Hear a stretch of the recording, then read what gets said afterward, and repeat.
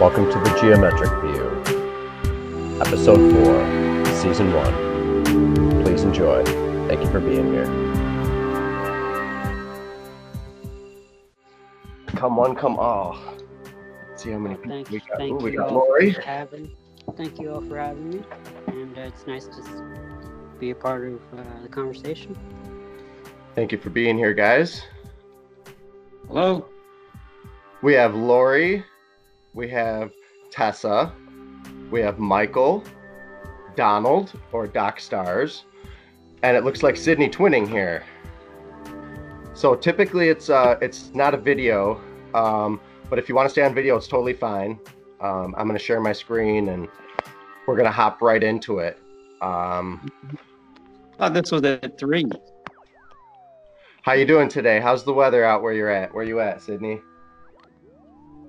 Virginia. It's pretty good. Nice. Welcome. All right, we got Michael Camaro here. Yes, sir. All right, we're just getting started, guys. I am going to take over the screen. Let's see. Share screen. And share your entire screen. And happy Saturday, everyone.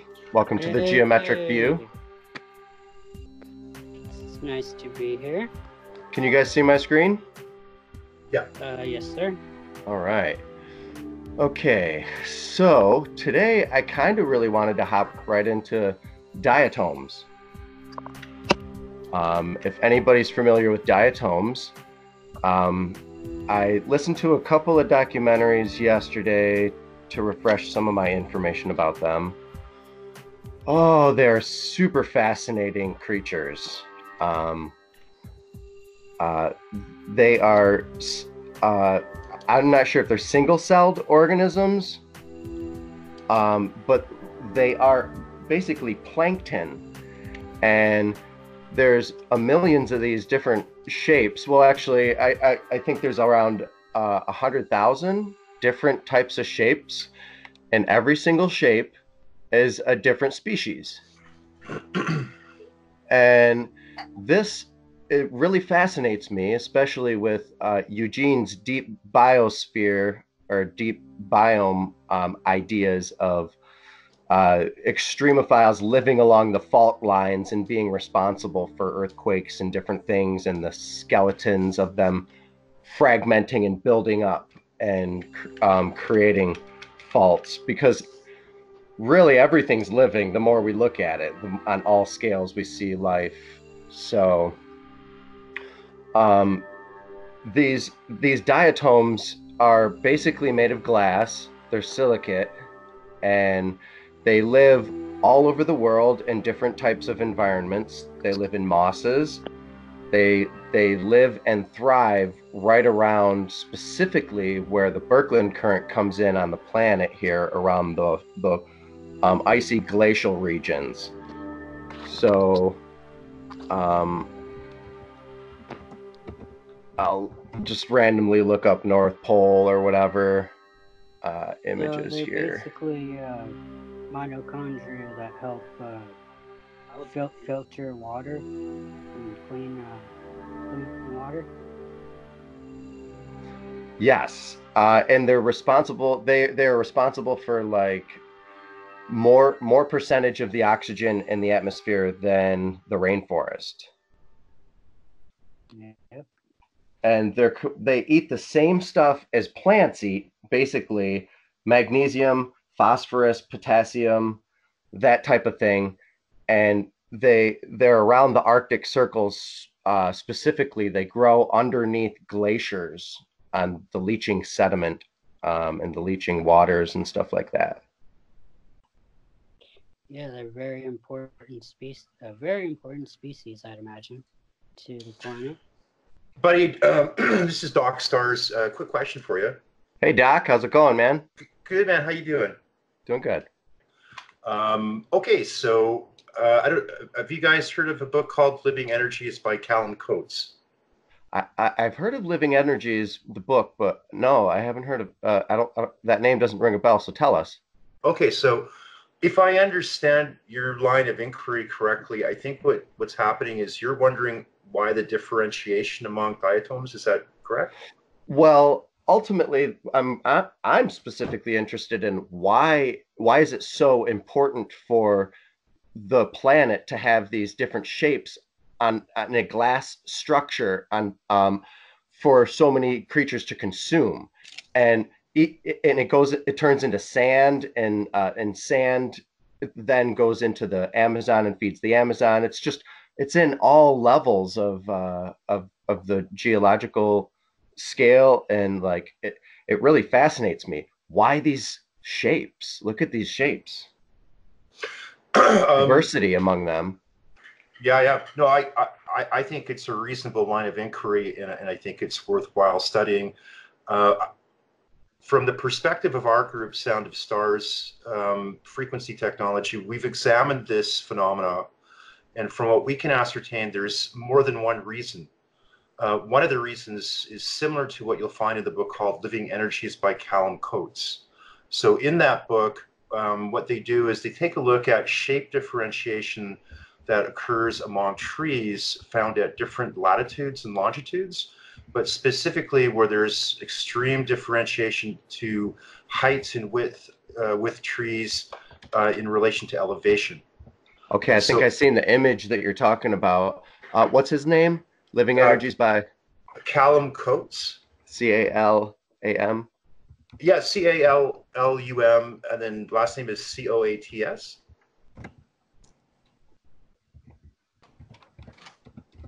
Let's see here. Okay. All right. Someone suggested this for me before, Yeah, or maybe and I've seen it. sure, sure. So what you'll see is in that book, he presents diagrams, some pretty robust data. It's probably one of the few books out there on Schellberger that just has Hmm. this level of expertise.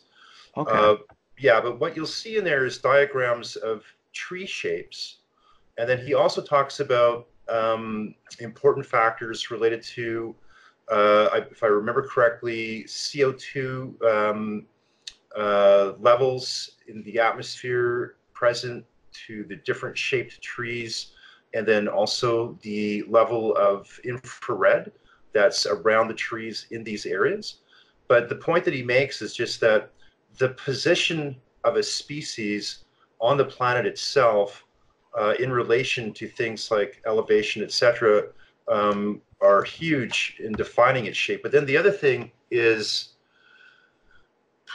one of the things that we've found in our research, I'm not going to go into a lot of detail about it now, but what happens is that different kinds of species and even certain kinds of subtypes within genuses or species will differentiate in relation to frequency orientation and affinity.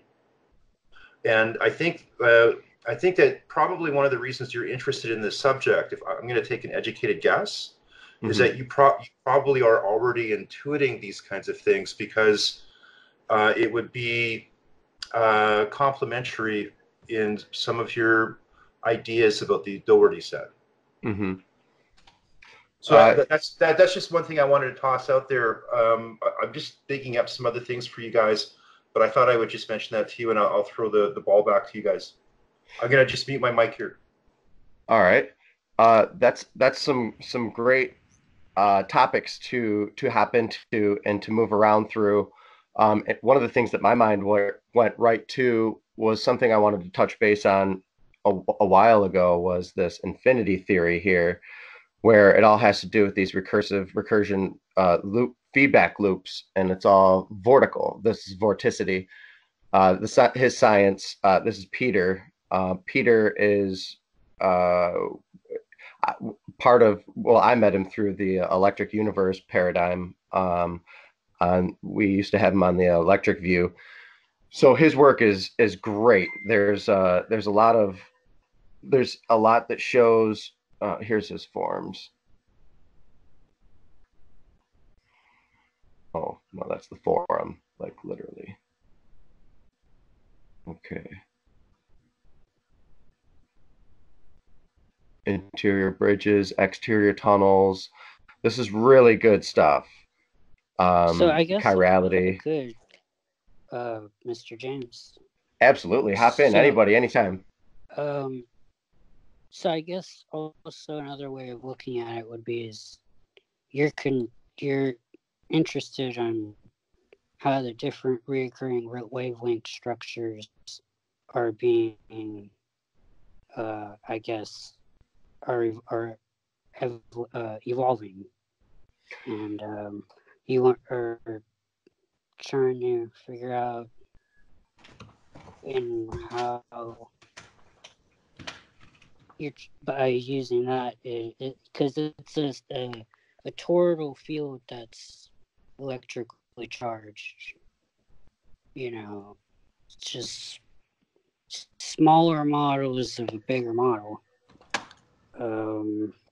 So it would make sense that there would be every different type of structure, and as it expands and being encompassed by the visual spectrums that you're interpreting from your perspective.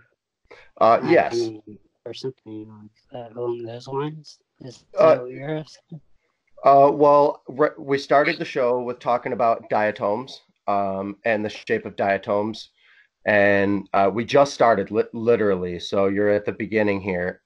And we're basically going into why is it so necessary for life to have so many different variety of shapes to consume as a diet for nature to this is necessary in the silicate form, this glass. Why is it necessary for whales and so many other creatures, including us, to consume these, and why the variety of shapes and the specific shapes in general themselves. And then I as I was studying this, I realized that there's no closed shapes in nature. Nature usually produces open shapes. Even humans are open, and most biological living creatures are open. Even in an egg, it's open so that oxygen can get in there and the fetus can breathe. And there's open ends on these. There's open ends on every single individual cell. It's an open source system. It's showing that there's an open source system and things are not closed sourced. Closed. I'm actually possibly stating that nature doesn't create closed shapes. They're all open. And if you look at it, the flower is open and it closes. Life is open and it closes. Like an event horizon type thing, where the creator and creation or premetacognition and visual interpretation and creation kind of meet, or can yes, go ahead, Heather. Hi. Silica in a plant, I'm a gardener by trade, and silica in a plant is generally used to build the structure of it, and it builds like the structure of the cells. So when something is absorbing light, when something is at a specific place and it needs to absorb a specific spectrum of the light, it will build the shape that allows it to reflect and absorb the proper frequency of light so that it can metabolize it into sugars. And there's actually a formula for the amount of CO2, UV light, and temperature for optimal growth that gives you a chart of like how big things should be. And I cannot remember it off the top of my head right now, but if anybody can remember that, that would be awesome. But there is like a specific ratio formula that determines rate of growth per species in relation to the amount of CO2 and light given. So okay, that sounds like something that would be inside of Jeffrey West's book, The Scale. That sounds like yeah. Okay. Guys, I just want to jump in for a sec. This is Doc Stars again. Who was just speaking? This is Heather. Yeah. I'm Heather Stargazer. Nice to meet you. Yeah. Hey, Heather. I would suggest that Heather's correct in going in the right direction. One of the ways that you can confirm at least part of what she's saying, if you're not familiar with this, and buddy, this is another piece to the puzzle that I think you're seeking. It's a book by a fellow named Kervran. And Kervran was doing experiments with silica. He wrote a book called Biological Transmutation. It's Louis Kervran. And so one of the things that he had done was that he had either restricted or included a significant amount of silica when he was feeding basically chickens. And so what he found was that when and some people have conjectured that there may be kind of a transduction process somehow that's happening in the body with the ingestion of silica, but certainly there's a profound capability of transmutation, and transmutation in the sense of taking silica in as a kind of, conceptual base elements, and then transmuting that element into literally into other elements. So what I would suggest is check out his work, the book Biological Transmutation. I think it's out of print. A lot of the clues that I suspect that your community and other communities are looking for have been somewhat removed from the public domain slowly over time. Mm-hmm. But if you know where to look, you start to be able to patch these things together. But I just wanted to say that I thought Heather was on, and I'm going to duck out. I'm going to still be here, but I'm just turning my mic off again. That's incredible. And I was making that connection at the beginning of the show here, how what diatoms look for, they're all over, but there's spots that they don't exist because there's lacking magnesium, phosphorus, and potassium and other elements that they eat, so they don't go around those areas in the ocean.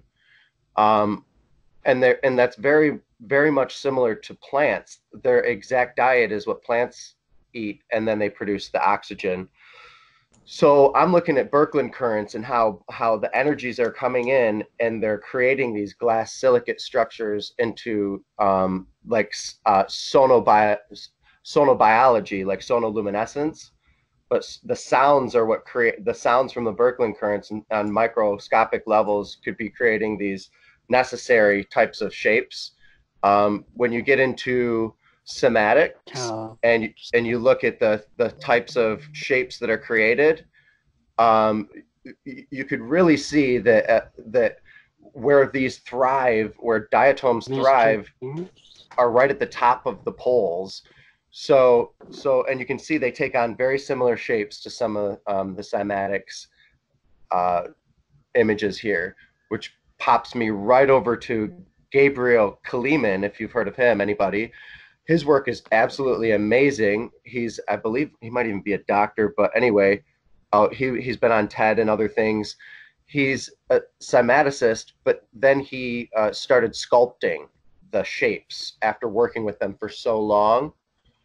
And when you look at his work, you start to see the similarities in flow networks, open systems, not closed systems, the geometry of open systems, and because that's what it is, it's all vorticity. So the more we hop into studying vorticity, the opening and closing of worms, tubes, vibrations, frequencies, fractals, the repeating of one shape over and over and over and over to create a shape that's in the center, we realize that everything is made out of sound. So vibrations. This is Sydney. Indubitably. Hey, what's up, Sydney? How you doing? Well, Can we talk about Walter Russell? Yes. I recognize that pattern, and I was looking it up while you were talking about it, and then you started talking about what I had looked up. And if you look at, so I understand a little bit how these patterns are made because I was working with it in electronics to an extent. When you, like for instance, when you see those plates with the sand on them, where the sand is where the energy is where the energy is not. Yes. So what I'm seeing in these diatoms is that their walls are where the energy is low, where the material can settle and work and connect together on a molecular level. So when you see that certain pattern, the spaces between the patterns, that's where the waves are.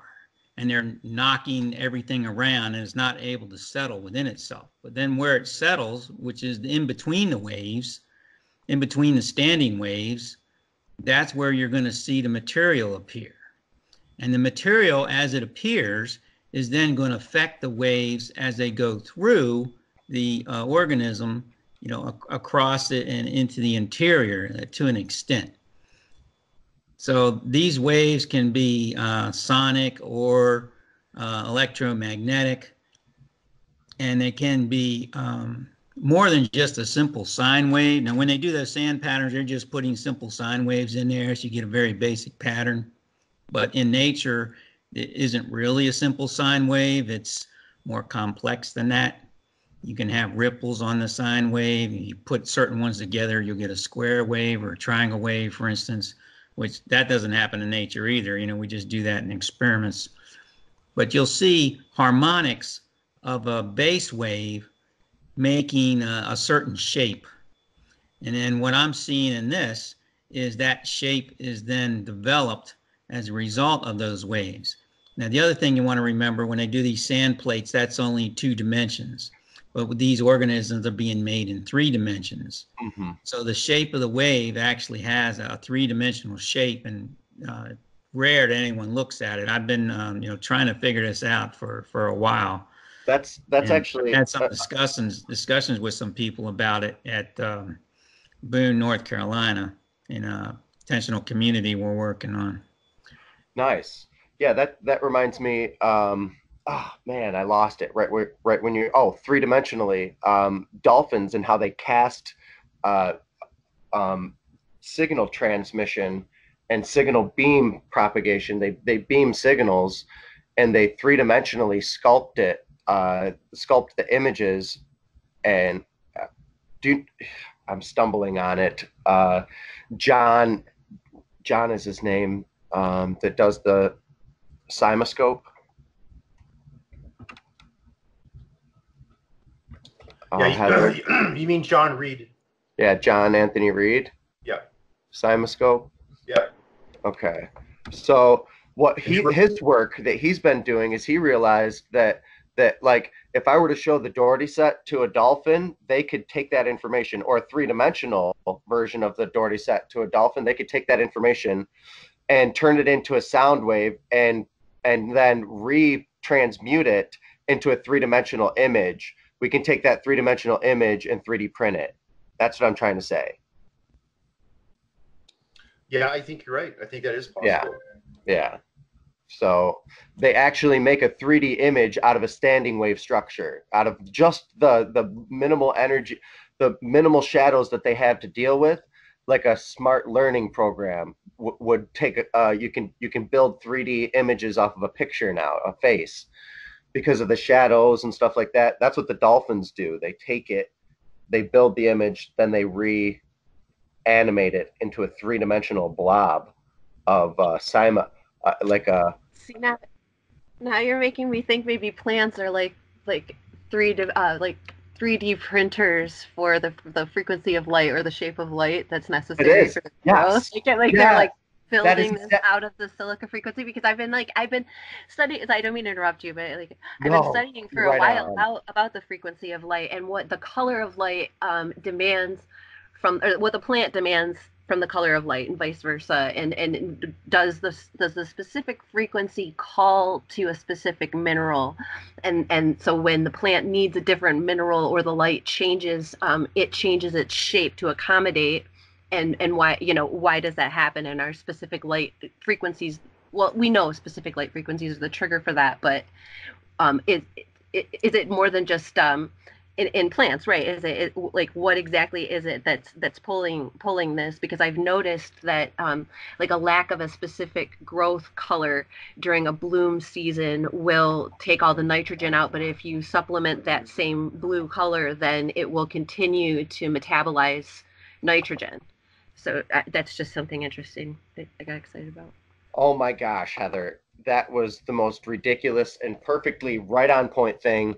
I think you said it right. The plants are working as 3D printers for the sun, individual birkeland currents, like basically what's happening, I think, is Earth is reanimating light, individual Birkeland currents that come from the sun that are already nested with a pattern. A pattern's already there, and that open pattern is already rearranged or stacked in a certain manner. I can go to the chat here and open up. I didn't want to hop into this just yet, but how do I get to the chat? Right here. Okay, open up conversation. I love the holography theory. Just comment. I love the conversation also. So, oh, okay. Anyway, okay. These are wrapped up individually, wrapped up Birkeland currents that are coming out of the sun that are nested inside of each other, and they can only harmonically nest in a certain fashion. And we understand this helical energy, and the deliverer of the messenger of the gods is Mercury, as this helical cord throughout ages and different gods or whatever. But that's neither here nor there. What I'm saying is these tubes are individually break up the ideas from the sun being perpetual throughout the universe, and they break it up into smaller and smaller and smaller ones, and then eventually here's one type of plant, here's another type of plant, here's another type of plant, here's another type of plant, and it breaks it down into the mycelial network all the way into the floor.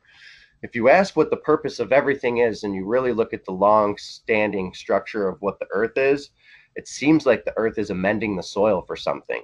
It seems like the Earth is all about the soil, but what is so important about the soil?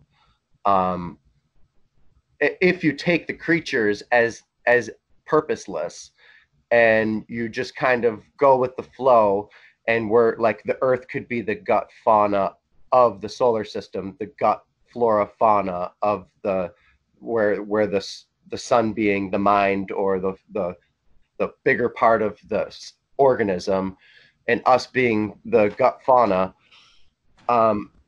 Ultimately, it comes down to mycelial networks that are all working, and this is where the idea of morphogenetic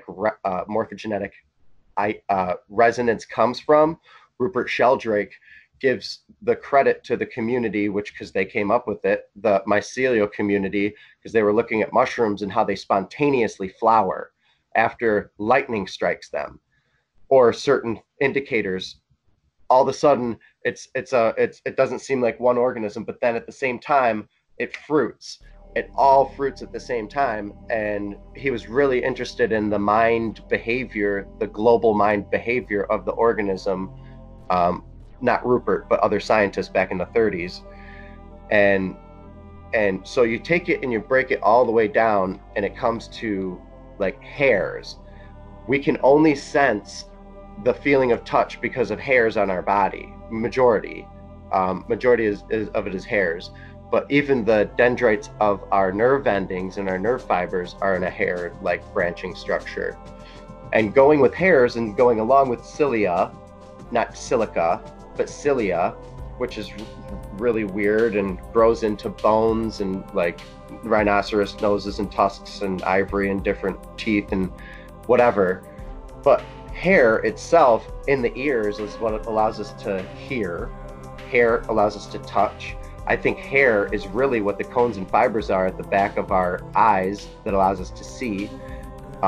Hairs in our lungs, cilia, allows us to breathe, and it's constantly being scrubbed and replaced. So why is it hairs? And then the hair of Earth is like the plants. All of the plants and all the trees are the fur of the Earth. The Earth is furry, on some of the land, and that's hair, if you look at it that way. And now Heather's talking about it being like the 3D printer of silica, and I didn't know so much silicates were used to build the structure of trees. So just some ranting here. And anyway, I wanted to talk also about the bubble sculpting and the sculptures that I'm making, because they're so similar to the diatoms and their minimal energy configurations. And this is like the top of Saturn, like the hexagon, and it's an open shape. It's an open shape pinched on all sides, repeating hourglass shape. Then you pinch it in the center with a tube or a ring current, and it pulls it together in a hexagonal type of shape. So this vortex type of structure could be responsible. Then I made one with 3, one with 4, one with 5, one with 6. The 5 seems to be a really stable structure out of these, but they're all stable. But these are minimal energy configurations. These shapes that are being created, they are by nature breaking down into minimal. They use the least amount of energy to create these shapes. Am I still on, guys? Okay. Yes. All right, just making sure it got really quiet. So Yep. yeah, that was just some thoughts that I had, and I'm making them literally with the bubble sculpting. It's freaking crazy. Start it again. Can you repeat what you said, please? Oh, just there's this experimental theorist named David. I'm gonna try and pronounce his last name best I can. Schweimer. Oh, David Schiermeyer. Yeah, I've interviewed you. him a couple Thank you times. so Yeah. much. Schiermeyer. And how he made a oscilloscope just with the light source, a speaker, and a bubble, and and how eloquent it was, to be able to see sound in that manner. I just thought was amazing. So. Oh yeah, he's a very interesting cat. I love to interview him. He's very productive and prolific. He's always creating something new. Yeah, a lot of people have their eye on him right now. He's doing some good things. And then you have Kelvin Abraham, who is great in topology, I believe it's called, the kinetics of energy, and how it all charges your silica, or the silica, kind of encapsulates your projected idea and vision. Ooh, okay. I haven't heard of this one yet. That's Calvin Abram.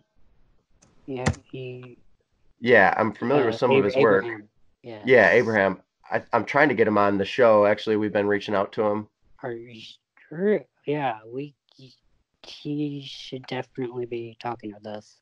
He is very intuitive, perceptive. And Walter Russell, I have also always found as a great reference for your whole structure of, bio. I'm stifling, sorry, of your bio. Sonobiology. Yes, I suppose if you want to call it. Yep, I talked with Matt Presti this morning. Yeah, I have my work in the University of Philosophy right now, in the Walter Russell Museum in Waynesboro, Virginia. If anybody wants to go check it out, it's not going to be there for too much longer, maybe till June. So I was part of the grand opening, and I'm good friends with all those fellows. Been out there a couple times doing some volunteer work and stuff. So I had to go see for myself what's going on with Russell's legacy and the people that are holding on to it and who these people are, and I size them up, for myself to see what these people are all about. And when I met Matt Presti and I started to realize the heart, soul, blood of the man, I started to realize this guy is what this university needs. And that's the only reason why that museum is up and functioning right now. He is so ardent and such a Walter Russell enthusiast and diehard that he's keeping the vision alive, open, and well. And there's nobody that could do it like him. I can speak high praise about him because the museum is gorgeous. And Walter, there's the amount of work there. I was there for 3-4 days and I couldn't see everything. I didn't have time to see everything. It was just, it was, and like really. I can't express my gratitude for you helping with those projects. They really are. Thank really you. Necessary. You know? I appreciate that. It's good to have someone out there thankful for the work that I'm doing, because I don't even believe it's work. It's just I'm doing the right thing. I see this. This is a vision, and you know, I had the outstretched hand of God touch me with the geometry. I know what it feels like to be touched, and I want everybody to have that feeling and connectedness. And I rarely talk about God often. I've done it a couple times on this new podcast because I don't care. It doesn't matter what your view or your vision is. We can be open. We have an open mic here for anybody who wants to talk about their specific religion or viewpoint with because all of it has to do with geometry. Geometry is in all religion. So I mean, I see the higher consciousness and our collective being is sort of, if you want to call it a god, you know, because our thought waves are kind of like pressure that works to help create a disbalance and a harmony of the universe to, you know. Our thought waves are kind of like this. See. You thinking in the center, here's your thought waves. Your waves reach out like dendrites, you know, your etheric plasma body, your extra organelle. Like this one's you thinking about your job. This one's you thinking about something else. This one's the strand, you know, like Donnie Darko, where the vortex is coming out of the stomach. And everything is created with wrapped up open source geometry of vorticity. It's these open shapes. Yeah, that people aren't really talking about yet. When you look at open shapes, then you start to see we're connected. We don't end. Where does the beginning or the end of our body start? You know, we have nothing but holes in our body. And time spaces, or whatever you want to call it, who knows? We're like bubbles in an ocean. I like to think of it. Was told to me by a friend once.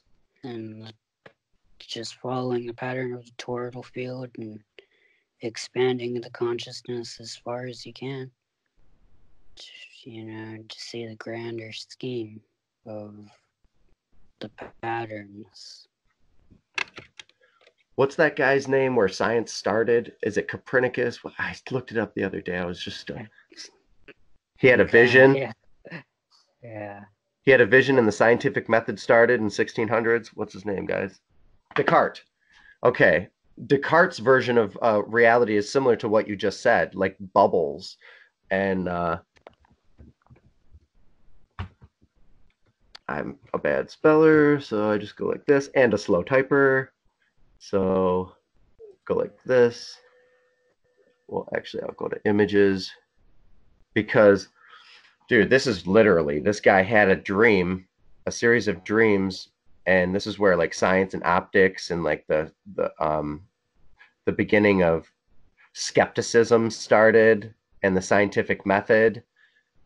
And I'm looking for his universe model.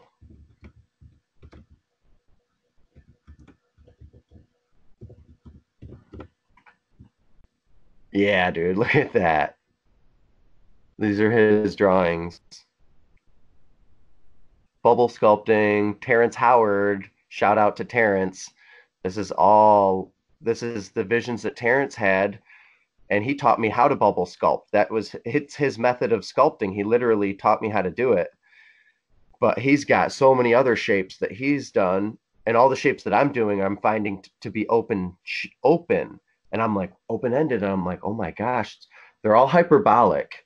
But then when I look at it, I'm like, you know, almost all these the geometry of these diatoms are hyperbolic as well, you know. And you look at Terrence's work and the stuff that he's working on, and Terrence used to think about what the shape of bubbles and what happens when they meet and the surfaces meet. And that's how he came up with being able to do bubble sculpting. So this here is Descartes' model, and he's thinking along the same kind of lines here. And this looks like a birkeland current with planets and, you know, a vortex type of model to me. So It's a beautiful world. Yes. yeah, feel free, anybody, to chime in at any time. Just going through some of these basics. I want to get into Hans Alfvén's galactic circuit, which we will later, and some models that I've worked on with that, and also Eric Lerner's model of black holes, quote unquote black holes, active galactic nuclei. Yes. So,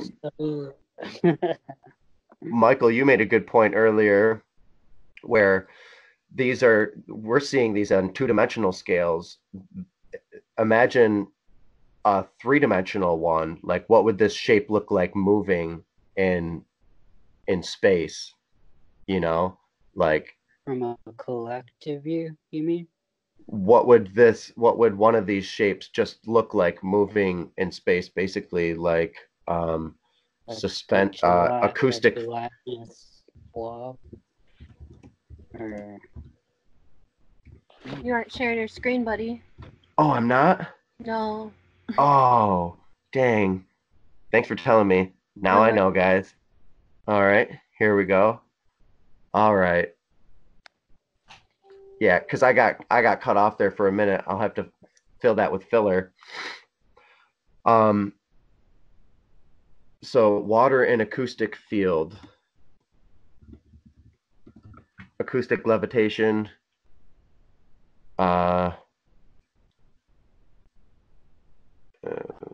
Videos right here. This is kind of what I'm talking about. This in 3 dimensions.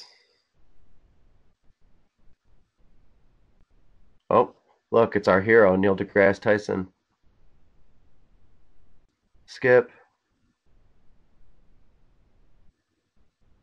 I'm sure we're all familiar with this, but look at diatoms and, like I'm saying, sonobiology, the creation of these shapes being each individual fundamental threads that are coming off of birkeland currents. The glass shapes are just the glass houses, and they're that structure because that's the individual filament or sound. Same with the trees, same with the plants, same with each individual body and each individual atom. The solar cycle is wrapped up helically into a series of interwound tubes, and they nest in harmonics only. And the nesting of them are in harmonic ratios having to do with quaternion symmetry.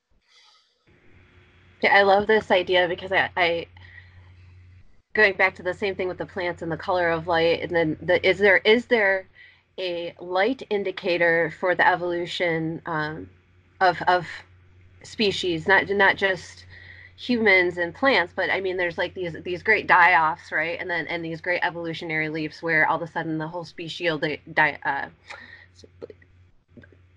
the whole species will die off. The demographic word I'm looking for. It like suddenly completely changes, and is that related to our position in the solar system, or like the space weather and what electromagnetic frequencies are coming in, or how much does that actually affect the physiology and the metabolism, and is it cause for evolutionary change and for special dieback? Is there some place in history where we can say like the solar system was doing this and then this happened, and it had to do with the way that our maybe just our water or the elemental fixtures within our body have to readjust to acclimate to the new electromagnetic atmosphere, environment, whatnot. Yes, it's like there is a reaching out filament, and when the filament is snuffed, that species is gone because of the stacking, the creature stacking order, or plant stacking, plant nesting order, the species nesting order.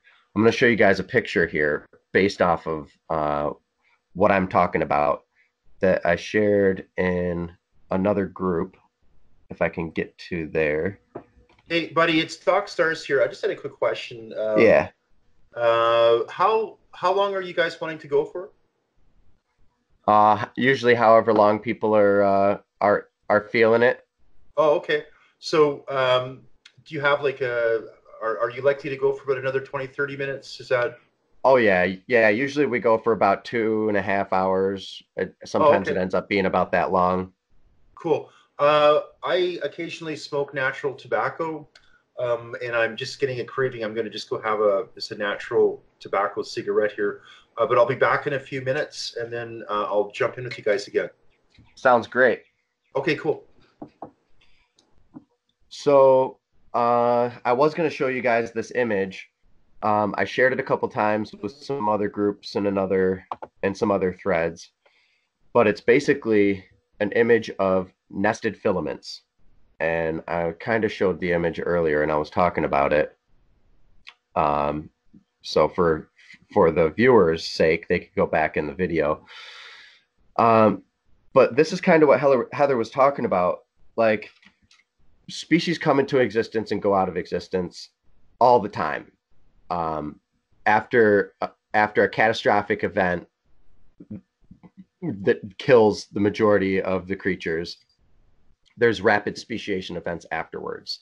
Like the sun is preloaded cognitively with all types of different memories already in the filament thread. And this is my thinking, that the geometry of things is already there.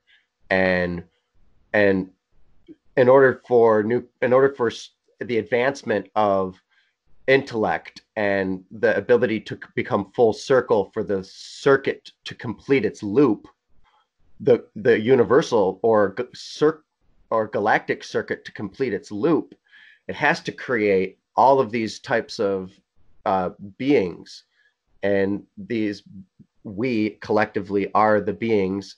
So in the cycle of electromagnetism, humans are just one step in the cycle of light.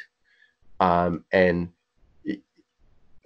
I think the Doherty set definitely shows the dynamics of it being to the matter of fact that if humans were down to a certain type, only a certain amount of people on Earth, we would grow we could turn into a new being. Or if there were so many of us on Earth, we could turn into a new creature. This happens with locusts. There's a locust behind me on this insect beetle collection that I have. And locusts are different from grasshoppers in that grasshoppers are only grasshoppers until there's a swarm of them. Then they change. They keep the same DNA, but they change structures and hop up to a different size. This would be like jumping a new magnitude, changing magnitudes, or the next dimension of creature. Right now, we're building new brains. We are according to our theories about brains and how brain development works, we build new parts of our brain. So right now we're building a new part of our brain on the prefrontal cortex. So it's currently being built. But if there were a certain amount of humans and then all of a sudden we turned into a new creature, that sounds apocalyptic, and that sounds like you can only keep there's a barrier where humans can only exist and not destroy the civilization up to like 250, I think. I can't remember the name of what the number is. But there is indeed a number, and there's like these levels. There's these levels and thresholds to where you get to it, and then you skip to the next one. You hop up to the next creature. You become the next thing. You or the food source becomes scarce, so you start walking erectus up, in a way ish along those. I'm not saying I fully believe in any of any type of theory or any way or the other, but you can see that when food sources change, you can change humans. They're already doing this with our food right now with GMOs. They're changing us. If you read the back of any Snickers, it will say that it is partially created with geoengineering. When you look up what geoengineering is to create or an advanced cellular behavior or an advanced type of person for basically a drug enhanced, some sort of a drug enhancement, like steroids for people turn someone into a certain person. Steroids turn someone into a certain person. These GMOs inside of the food turn people into certain people, and it changes the structure. You can go from one Walmart to another Walmart to another Walmart and see that the people around there look different, because I don't know if it's the water that they're drinking, but you can go topologically from variance to variance to variance to place to place to place. And if you put a white person in like Asia, I wonder if they start gradually after generation to generation start looking more Asian, even if they were to breed with only Caucasians. Elevation and different, I don't know, just kind of talking about different transmutations. So anybody want to pick it up?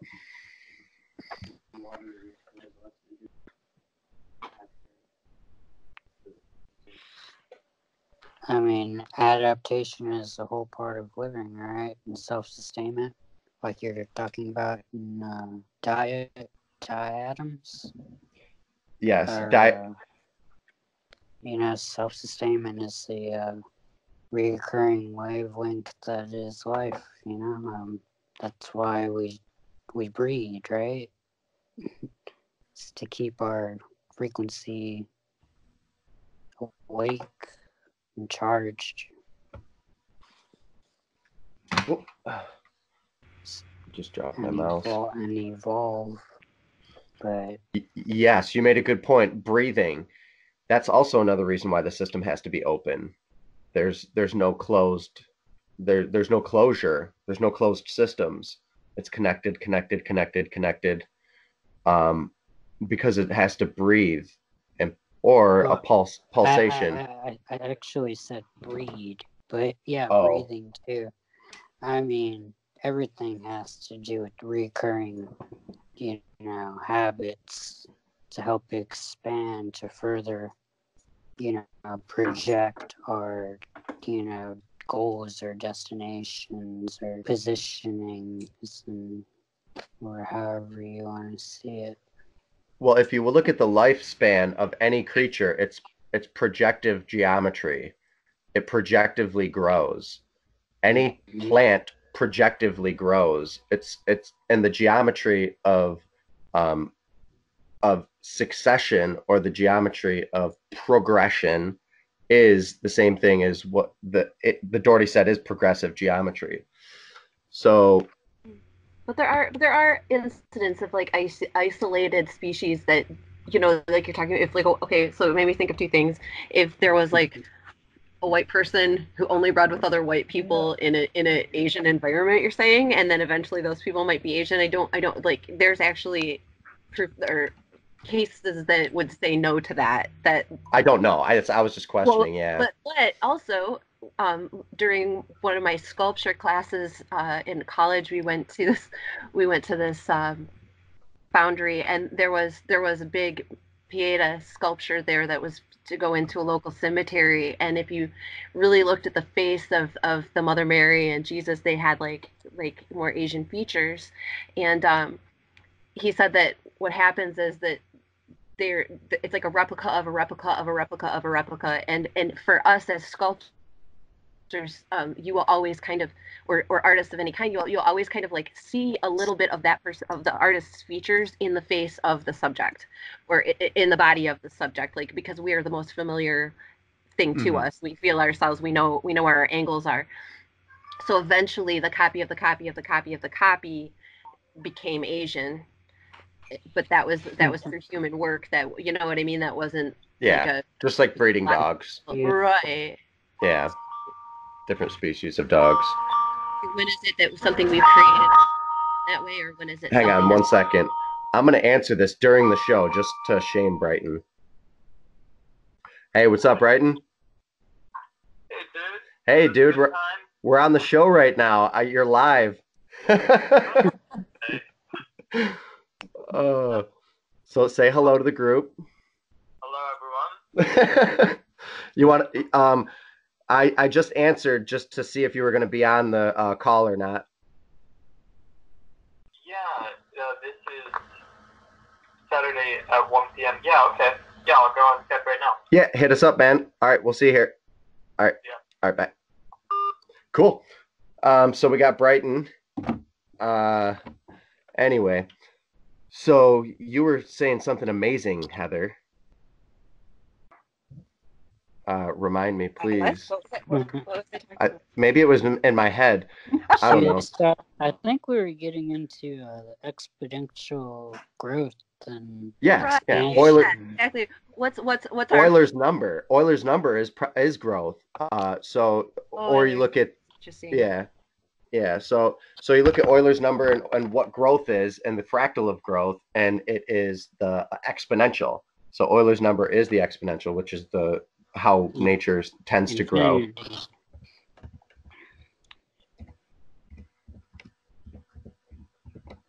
So exponential of an increase becoming more and more rapid. Doesn't that sound like nature? Exponential. Mathematics, of or expressed by a mathematical exponent. An exponential curve. So you see that life is exponential. And you look up Euler's number.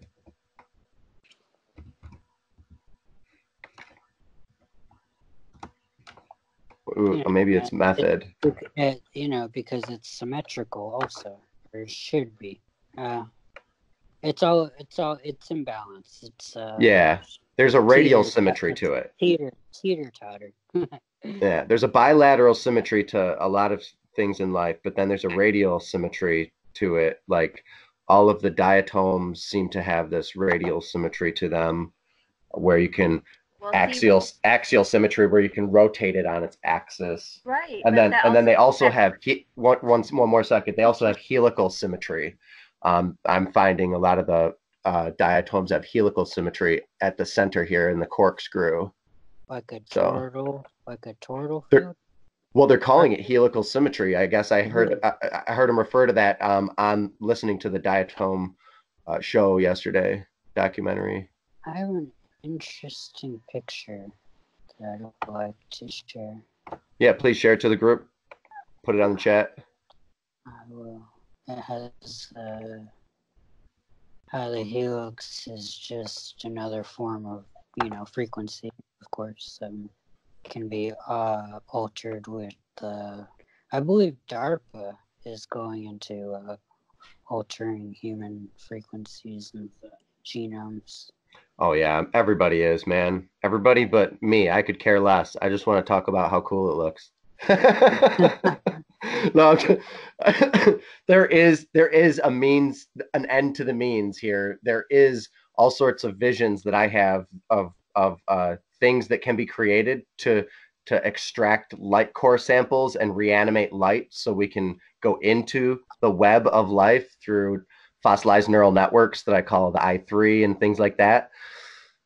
They can be built. Other people are going to start building them. It doesn't really matter to me. It's just another scope. It's going to be a scope that we are able to see, but experientially, we'll be able to go into it like neurally, like neural net with Elon Musk.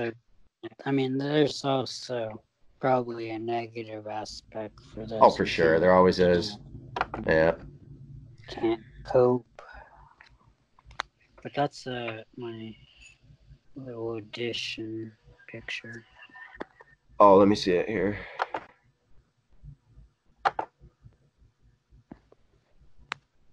I'm sharing my screen still, right, guys? Oh, wow, we got all sorts of good images here. Okay. Looks like Michael shared this one. Yep, that's about it right there. I hope Brighton joins soon because Brighton is animating this literally as we speak. He's animating these fields, which are also present inside of every wavelength inside of the Doherty set. The condensates, waves seem to be harmonic condensates, and this type of pattern is at the center core of what I call the aurora star, which is something that's similar to this, like but this would make it of, perfect. An ocean of filaments Yes. within an ocean.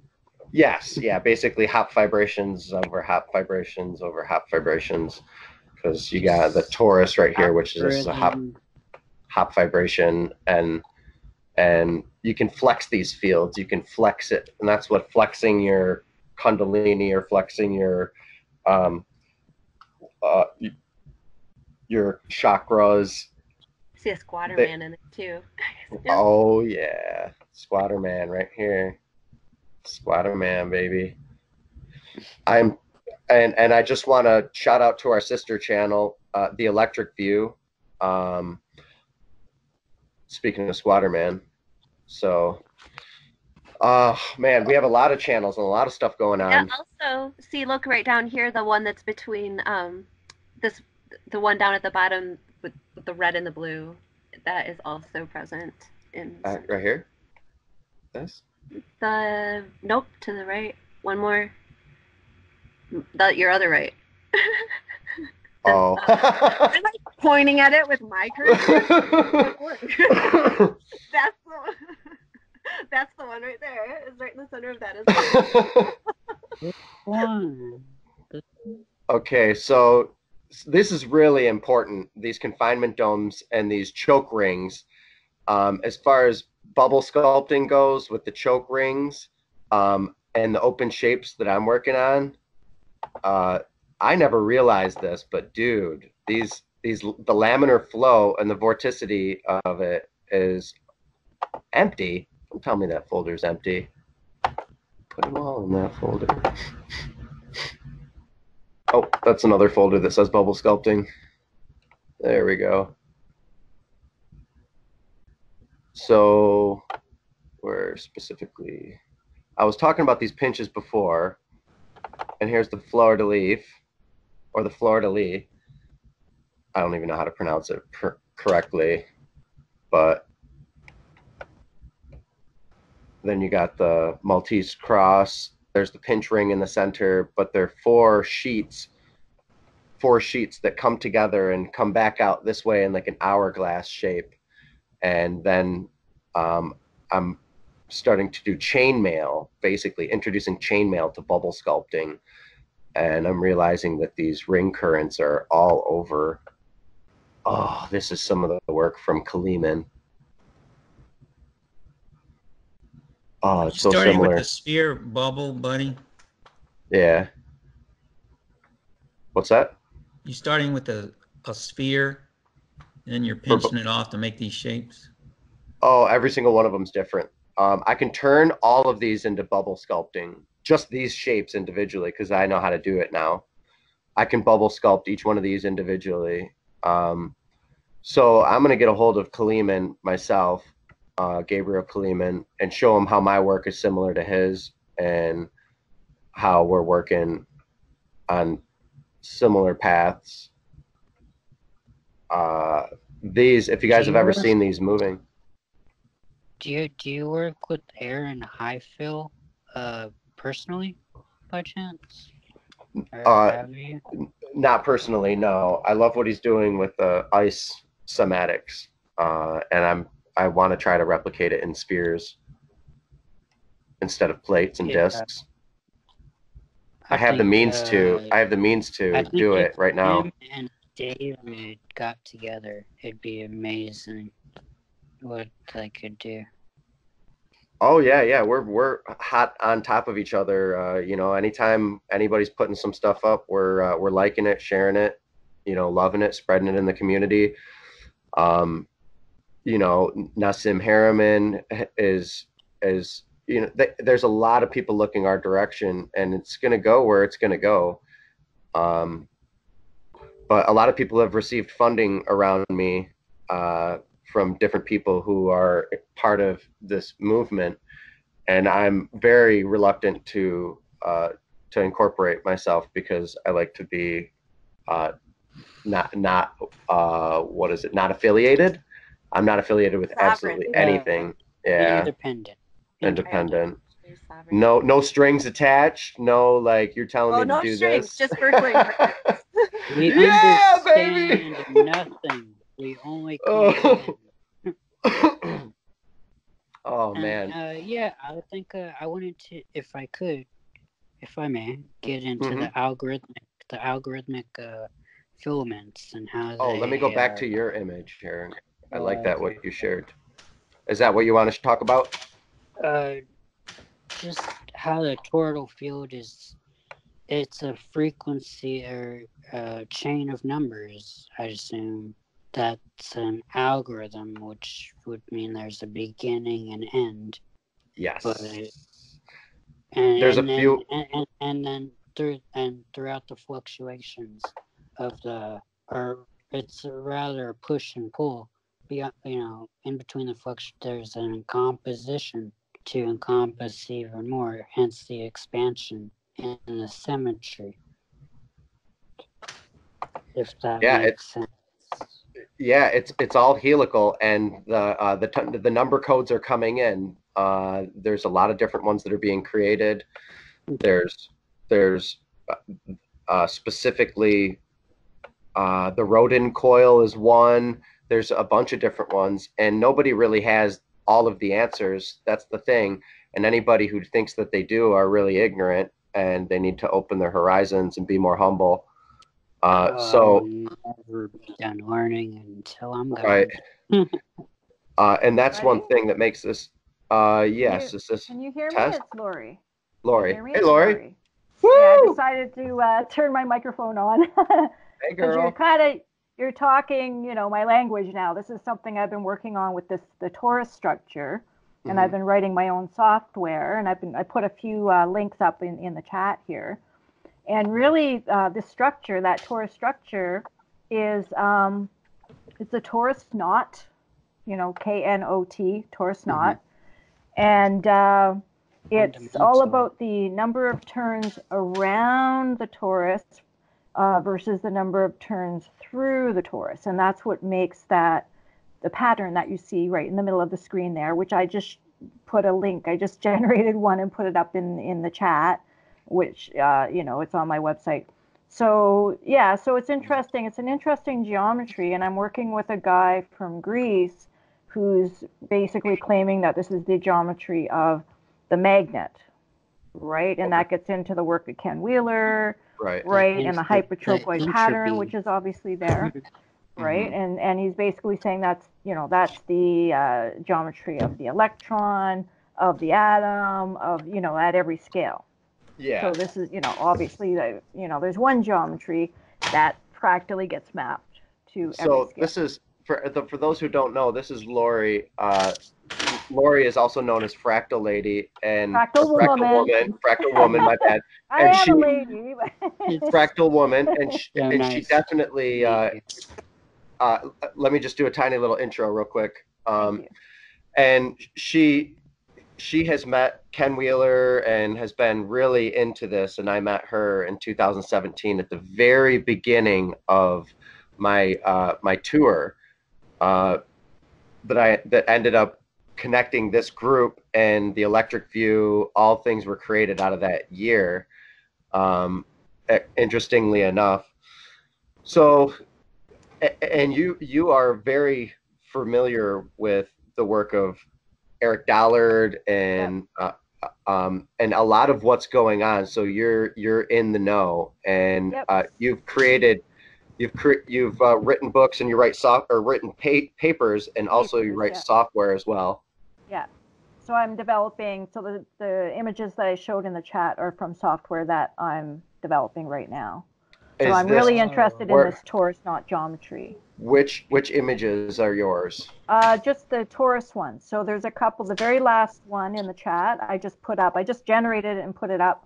And then there's the spinning torus structure, which is on my YouTube channel. It's actually not listed, but so I'm just sharing it with you guys just for now. Okay. It's a spinning torus. Basically, it spins inside out, and it also spins counterclockwise or clockwise, depending on which view you're at. So I don't know. I'm trying to. Okay, here we go. Yeah, if you click there on. There we go. Yeah, so there's the image. I couldn't get out. I was stuck. Right. So that I just generated that with my software and put it up on my FTP site so you guys could see. But also click on the link above that, because that shows a little animation, a little YouTube video. So if I can get what you're saying correctly, basically what you're saying is the amount of current that's going in on the top has threads that like thread into the helicity of the coil of the toroid, and then that's exactly what depends on the frequency and the power source. Right. Okay. Yeah. So the number of it's just like a normal bobbin. coil. Yeah. Is it like a bobbin? Like a bobbin. A bobbin and a sewing machine. Yes, this is. Oh, please, yes, describe this to us, because I've been having. You can ask Buddy. I actually even made a video about it. Right, and this also looks like the Rodin coil, right? Mm-hmm. And so basically, what you're seeing are the number of turns. Like depends on the pattern you see. Depends on the number of turns around the circle, around the torus, and the number of turns through the torus. So if the number of turns around equal the number of turns through, you just get a circle. You don't see a torus. So the number of turns around have to be different than the number of turns through in order for you to see this sort of hypertrochoid pattern, which Ken Wheeler calls. And then eventually these turn into a cup or a human or a dog or whatever. Yeah, or so anything. And basically I believe it's the geometry of the magnet, and that's what Ken Wheeler's been saying all along. Yeah. And that's where I'm working with a guy from Greece who's actually working on his thesis, and I'm helping him out because I like helping people, and so I'm generating images for him. So you were also talking to me about being in Terrence's group, the collective there. You guys still meeting up? We haven't met up in a while, but we had one meetup, one Skype call, which was really nice. And I've been in touch with Terrence directly via email. So they've been really busy, so we haven't done anything in a while, but we're definitely going to do a meeting sometime soon. So they're doing some pretty cool stuff. You've probably already seen what they're trying to do, right? And so the only thing that bothers me about the whole Terrence thing is this, 1 times 1 equals 2 thing, which I've been arguing with him for months now about this, right? And I figured out, because he's really smart, right? He's not a dummy. Yeah. But he's not a mathematician either. Mm-hmm. And so I think I figured out that what he's talking about is wave interference. Yeah, and he's not talking about the multiplication operator in mathematics. Okay, so I'm trying to convince him of this, that he's really talking about, it's really wave addition. So, when you have two waves and you add them to, when they constructively interfere with each other. Wave nesting, harmonically constructive wave nesting. And he talks about wave conjugation. So I know, he's talking about wave conjugation, but he's using the word multiplication, which is wrong. It's really wave addition. So 1 + 1 equals 2, not 1 times 1 equals 2 in wave conjugation. So, he wrote this crazy giant book trying to convince everyone, right? Trying to convince everyone that 1 times 1 equals 2, when really he's talking about wave interference. And everyone, listen, Lori, I was working with Terrence for years before you guys got to connect, and everyone has told him about the 1x1 Yeah. thing. It's fine if he wants to ride it and wear it as his cloak. And as he gallops, literally. I mean, he's like But it's the emperor with no clothes. I'm not dissing on him or anything, but seriously, yeah, it's the emperor. Like, I'm not playing the emperor. I'm not going to pretend that the emperor is wearing clothes when he's not wearing clothes, right? And I kind of used that analogy with his co-workers, and they thought it was funny. But I think they're because I think they're kind of placating him a little bit, just letting him have that, because there's other stuff he's doing that's really cool, like we talked about the bubble and all that, and trying to recreate the universe using vortex technology, and the technology they're developing. I don't know if you saw any of that stuff. Is really cool, right? I didn't see the tech that they're working on. No. Yeah, no. Well, they disclosed that to me and this other guy, Jeff Yee, who's also I'm working with him as well. He's Jeff Yee. You should check out his YouTube channel because he's developing a wave theory of particles, right? Okay. And so it's more in line with what we're talking about. There's standing waves, particles are standing waves, and light is a traveling wave, and there's everything in between. You know what I mean? So it's a wave model. Jeff Yee. Yep. Energy wave theory. Yep. So, he's doing more, using standard physics, like trying to take the constants of nature and reusing them to build this model. So I'm trying to help him build his model as well. So, I just want to reiterate, if anybody who's not talking, please mute your mic. Thank you. Thank you. So I'd highly recommend his channel as well. Okay. He talks about everything like light, charge, waves, energy. He's trying to map it all out. And he's very, his videos are very good. Like, he speaks very well, let's say. And he's very, very calm and very precise about what he's saying. So I think his videos are very good. Nice. Yeah, Chris is really cool. I love working with Chris. Yeah. Chris Seeley. I mean, that's a different person, but I'm just saying. But he's on Terrence's group. Right. Right? And there's another guy, David Johnson. Yeah, David Johnson, that's it. Yeah. So they're great. I really like them. I really got along great with them in our meeting, and I've been in touch with them quite a bit, offline. Yeah. David speaks highly of you. I remember when I first met David and I introduced you, when we first had a group. I think we interviewed you on the Electric View. Yeah. But that was after David was on the Electric View. Oh, okay. He was on it to begin with. But anyway. I guess that's why they, let me be on their team then. Thank you. Yeah. Well, hey, I'm happy that you're able to get to the ins and outs of some of that information as we all grow our tentacles into different directions, because we can only handle so much.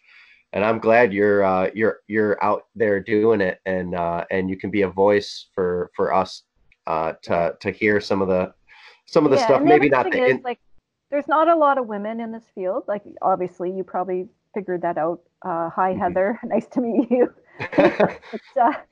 It's nice to see. So, another woman sort of on this chat, because generally, like, when I checked.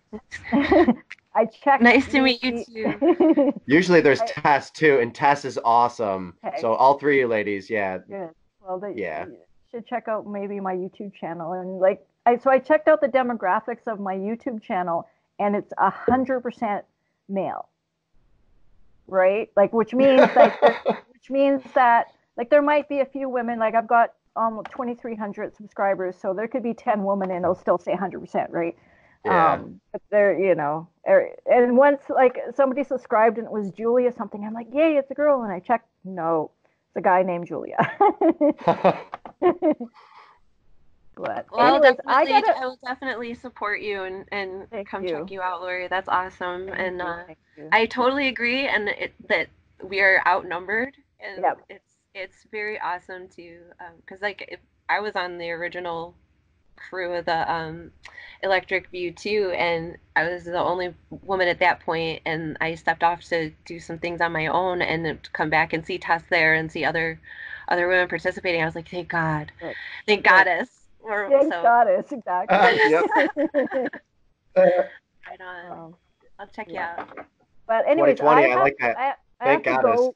I have to go right now because I'm in my office and I'm not plugged in, and my computer's going to die any second now. So, Okay. But Well, I just wanted to I wanted to say hello and say my two pieces, and I will maybe try to be more regular about coming on this group. hey, you're on the call. I'm going to call you every week if you answer it or if you don't. All right. Okay. All right. Yeah. Love you, girl. All right. Thanks for being on Great. again. Right. Talk to Great you soon. to see everybody. Bye. Okay. Ciao. All right. Bye. Bye. Thank you.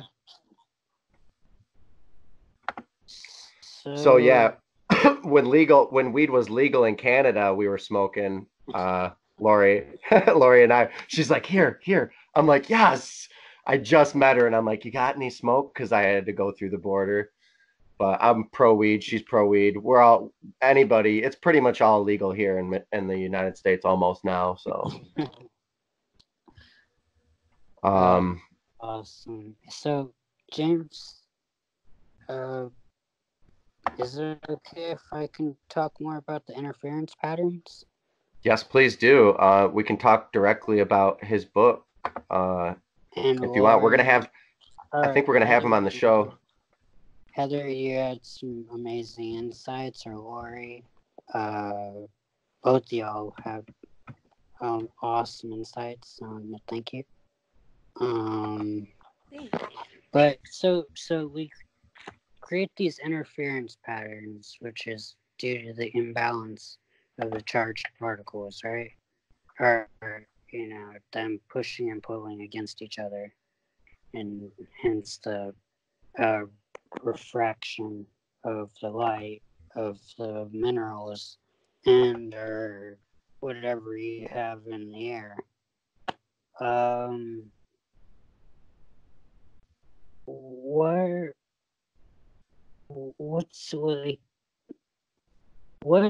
How did you draw these conclusions? For instance, like I like to watch the planes and their trails that they leave, whatever they may be, and their dissipation and or compression.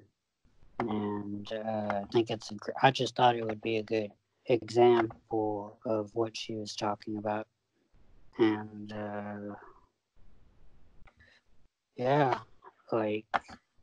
we are interference patterns technically, and Yes. diatoms or diatoms. It's very interesting. I don't know why it doesn't say video here. Usually it always pops up. Here's what I have to say. Here's what I have to say about that. Oh wow, it doesn't even come up anymore. That's strange. Looks like they took it off of the top of the list. My video. They hacked it. Yeah, I was looking for the first one, the Doherty set. It usually comes up. All right. I was going to talk about the interference patterns and why I believe and how I came to the conclusions. Or if Heather wanted to talk about it, I'd love to hear what she has to say. Oh, look, I've never subscribed to my channel. Yay! About interference patterns? Yes, ma'am. The wave interference patterns? Yeah. The way that they look to me is kind of like a three-dimensional loom. And I loved how she was talking about, everybody was talking about the entrance of the strings from the north, or we're just going to refer to it as the North and the South Pole because that's the easiest way to visualize it, right? So north, south, top or bottom doesn't really exist. So it's coming in from the top, and then it's kind of integrating itself into this pattern. like a loom card, right, with little holes in it, or like the original computer slips with the cards with the little holes that tell deliver, this goes through, this is blocked, and then those wind up weaving together into matter, whether it be I guess the type of matter, the state of matter that it is would be determined by the pressure on the outside and how it's from the outside, or how it's handling, like how tight the knots are. That's kind of how it feels and looks, and I see it. That's how it looks to me. I like your interpretation. You're very eloquent. Oh, thank you. I like it. It's cute. So if you were to envision, like what you were saying, a chemtrail, or envision it like the projective geometry of how waves work as a condensate inside of the Doherty set, this is it right here. And this is 100% all golden ratio, golden scaling. It's the scaffolding of how waves basically move off of the center, and here is the cascading primer wave. So matter just doesn't just appear; it forms. It's a process. It's a process crystal, and it comes into existence, and then through interference patterns, through wave interference, and through constructive and destructive wave interference, it produces a dynamic vorticity, which is the wave, and the wave, each one of them is alive, and it's half alive and half dying, but the scale on which it's alive, the life-giving vorticity on which it's alive, is different than the death vorticity, and basically, you can look at this as the dielectric inertial plane, and this is how matter condenses. And there's a whirlpool right here that I refer to as the generative vortex, which comes out of the center from there's the nucleus, and it breeds and it moves outward. And this is the generative, and this is the radial, because it's moving out. It's moving from the center out, and it's the death part of destructive. Yeah. So you have life and death, or like you said, well, it's an amplification of like charge and expansion opposed to reduction, I think.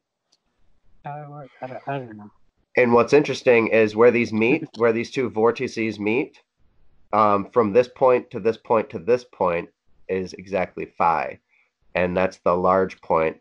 And I believe that's what gives matter mass. This is exactly what gives matter mass, is that. And there is yes. Okay, I'm failing on the loss of words, but this whole thing breeds nested loops of waves that are internested waves that work in quaternion symmetry, which is quarter scaling waves downward, and those are the octaves. This is the octaves as sound and as vibration, but as a filament as well. So you have the filament type of element. So you have the filament frequency, you have the fractal element. This is kink instability. Kink instability on a plasma scale is what science refers to it, when helicity wraps up, and it creates this type of helical structure. But you can also see it in shells, and this is Peter with infinity theory. And so you can take this as a spicule or projective wave dynamics, and I can hit play and this comes into motion here, partially anyway, or breaks up into, there's the first mode, there's the second mode that's nested, there's them together, and there's the life and death vortices, or the negentropic and entropic vortices. That's it inside of the toroidal shells that are housing, which are the 9th and 11th toroid off of the center. There's every single part of it, every single part of the whole universe is unique. We're finding uniqueness on every single scale. This idea here with the Doherty set and the Doherty network is providing an opportunity for all things to be 100% unique. And I think that it's unique because each one of the humans are unique, each one of the atoms are unique, all the way down to an atomic level. But you can see some of the dynamic geometry here, and it has to be dynamic. Here's the vortexture, or the forest of vortices, and you can see the toroid within a toroid within a toroid, toroid, toroid, toroid, nested on all scales. And this comes directly out of the Doherty set. I just basically put it on a light table and sketched it out. There it is again. Very simple, beautiful, elegant way to describe the quaternion symmetry and the wave nesting that Dan Winter talks about wave nesting. Oh, Dan Winter. I like how he talked about the therapy, therapy. Yes. Yeah. And how plasma therapy can be very much more beneficial. I agree with this. Yeah, I agree with that 100%. Being that we are electric beings, and So this shows it's open. This shows it's definitely open, and there's ways for the 4 winds, the 4 directions, the 4 corners to open and scale and cascade downward, which a lot of religions refer to those 4 winds, the 4 trade winds. So here's how it starts. All motion is movement from one point to another. There's you have to have preponderance. So that's what gives life the pulsation, is the preponderance. There's a preponderance in the generative vortice then there's a preponderance, which means more energy in the life-giving, but it's shorter than the death vortice or the entropic vortice. We only see the death. We mostly see the death, and we hardly pay attention to the life part of the wave, and just in general, because there's a lot more of it to see. We can see a lot more of it, and we are mostly composed of the death part of the vortice. After the concretion, or wherever they come together, where the waves meet right here. So you have to, in order to have a dipole or any living system, you have to have a preponderance of energy flowing from one side of it to the other, which keeps the system open. So you can see the preponderance of energy here, obviously, and we like to see it as half and half, like yin and yang. It's not. It's more like this, and this is exactly what it is. And it's nested vortices within nested vortices, like nested waves within nested waves. But you get to the center of the heartbeat of a wave, and this is it right here. It's this diamond shape, spicule, that keeps things running and pulsating. I used to think that you couldn't have a living body, like a living human, unless it had a heartbeat pulsating through it. But they have living humans now. I know they have living humans now that that they took this guy's heart out, and he has blood flowing through it constantly. It doesn't pulsate. It just flows. It flows constantly. there's no pulsation to it. I thought that you had to have pulsation in order for the rest of your body to live. But the guy, his personality changed, granted, and he's a little stale, but like they have, he's a living human, and they took his heart out, and it's flowing continuously. It's weird. I thought this guy had died, let's see, about 4 weeks after the surgery occurred. Oh, I didn't hear that. Okay. Yeah. Okay. At least that's what I read. But yeah, that might be the same guy. It might not. And hey there, Brighton. Haven't talked to you in a bit. Happy New Year. Merry Christmas, everyone. Happy New Year. Happy holidays. Hanukkah, whatever, bar mitzvah. Happy New Year's. Happy holidays. Time to celebrate because the sun's gone around the world one whole time. We've done a helice. Yep. We've completed the helicoid, the loop. So I was talking about preponderance and direction, and basically propulsion, the propulsion and the heartbeat of a wave. And I have so much information to share, but this is literally sculpted not out of nothing but spheres. So if you believe that everything is spherical propagation, which some of my favorite colleagues believe, that I'm studying, everything is spherical propagation, which builds up the scaffolding of the structure of things and the helical vorticity, nature of whatever. So, and Ken Wheeler's right, and how partially right, and I'm not going to say everyone's always right, but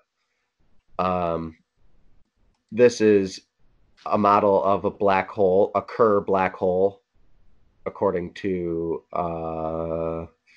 Roger Penrose. Roger Penrose did a model like this and called it a Kerr black hole and showed the dynamics of that. So there you go. One more for the pinching there's the pinching, the Z pinch of the wave amplitude. So what does give matter mass? I think it's that little shape right there, the heartbeat. Mm.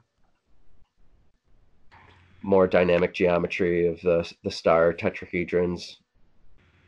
I'm feeling like because there's like this pressure, right? Okay, so like I want to take your vortice picture with the two funnels, right? Where it's a triangle on top of a triangle, like a cone on top of a cone, and then there was another two that were perpendicular to it.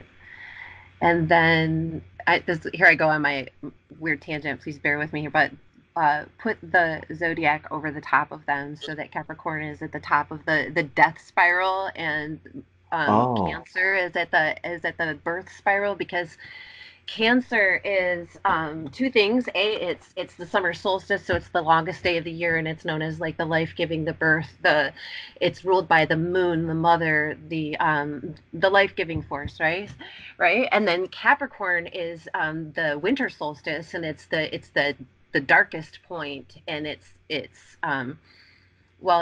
represented as the devil, but by Saturn, like devil, the card, but it's Saturn is who rules it. So it's very, very interesting the way that the pressures go down, because I think that a lot of the ancient symbolism and a lot of the way that the astrology was interpreted when it was viewed as science had a lot to do with these pressures, and that the symbols that were used are actually descriptive of the mechanism they're insinuating. So if we look at the symbols and as to what they're doing, so the symbol for Cancer is also like it's like a 69 kind of, right? Like it's this Dude, Heather, two recurrent vortices like feeding into each other, just kind of like what you're showing.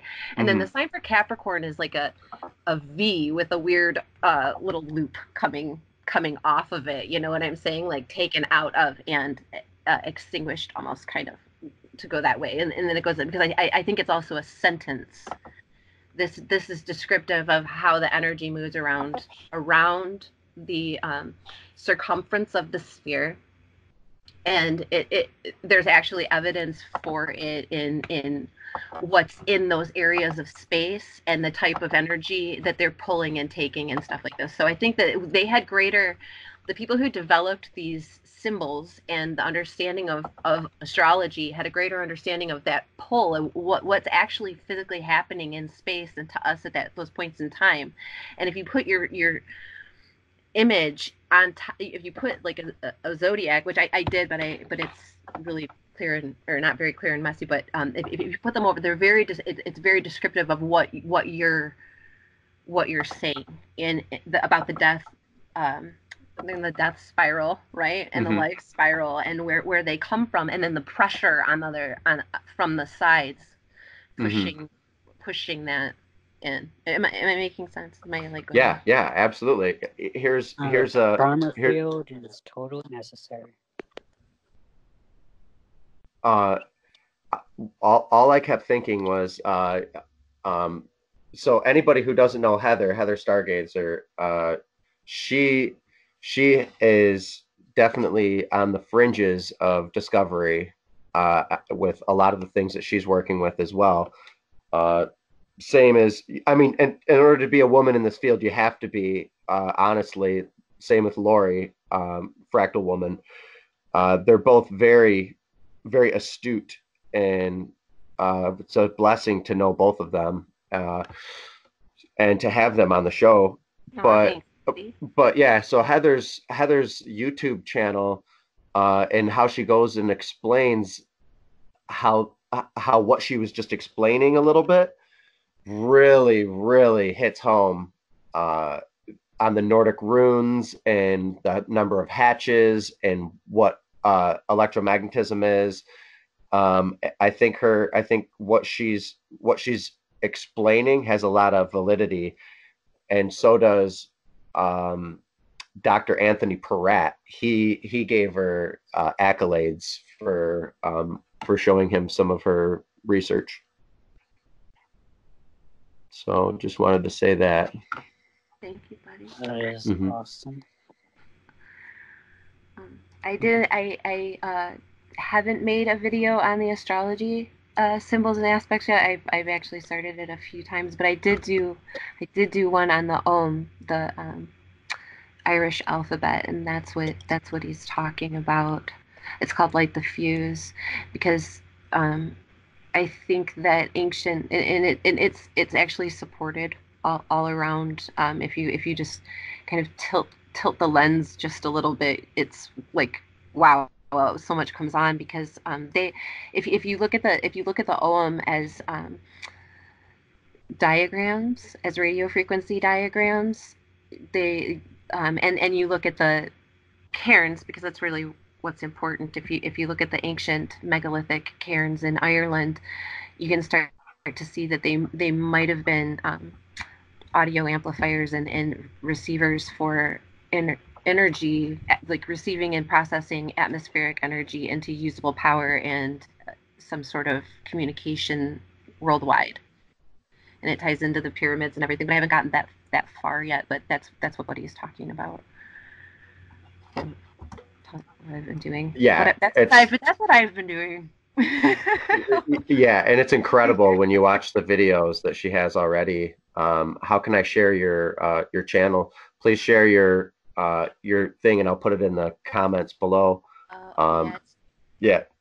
Please do. Just okay. Sorry, what? I'll put it in there for you. Yeah, put it in, and then a shout out too. Yeah, please.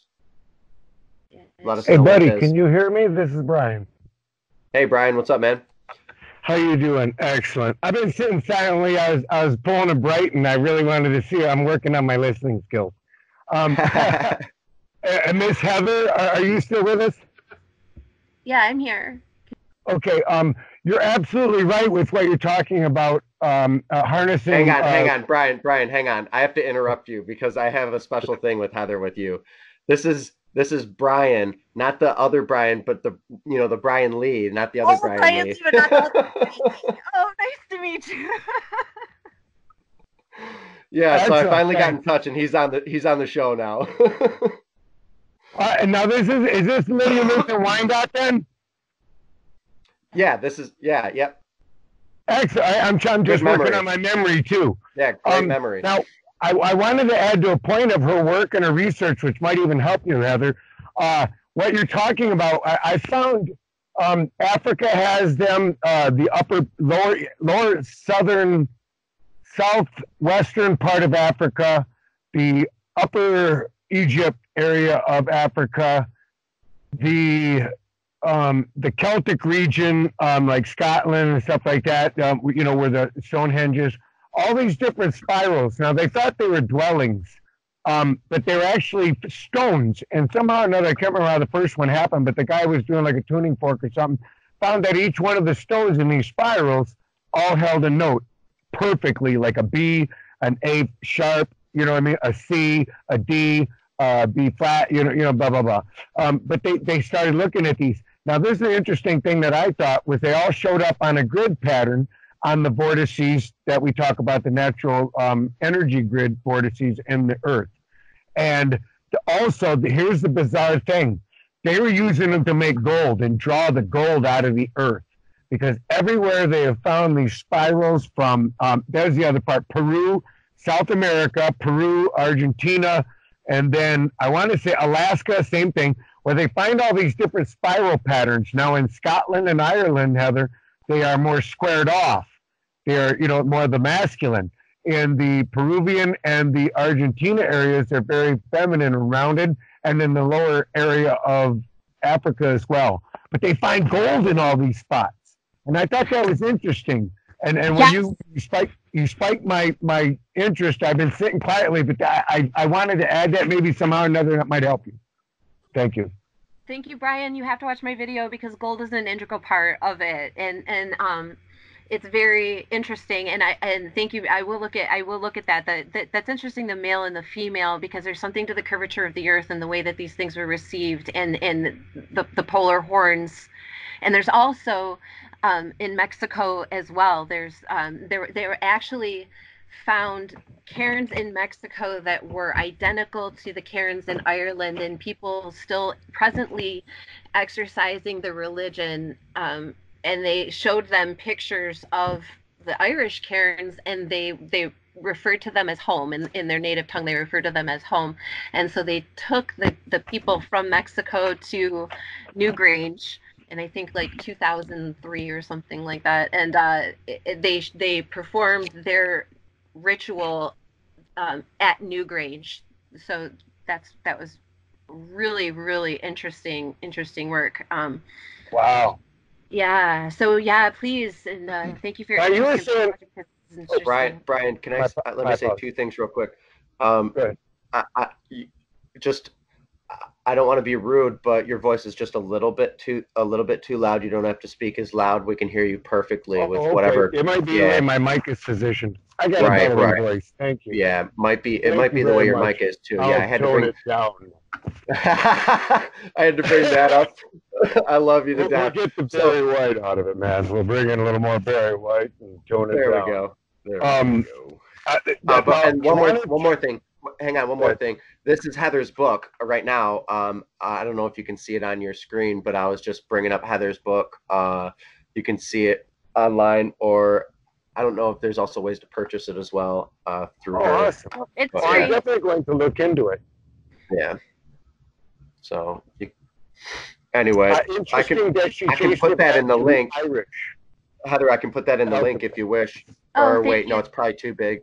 Well, I can put some of your stuff. You can put the link to you can put the link to Becoming Borealis, like where they can download it, because it's a free PDF copy, downloadable PDF copy. It's just an ebook. Oh, beautiful. And and thank you for your interest. And then I also did link in the Heathen Stargazers YouTube, and there's a Facebook. Wait there. Leave it right there and back it up to the codes and stuff in the alphabet.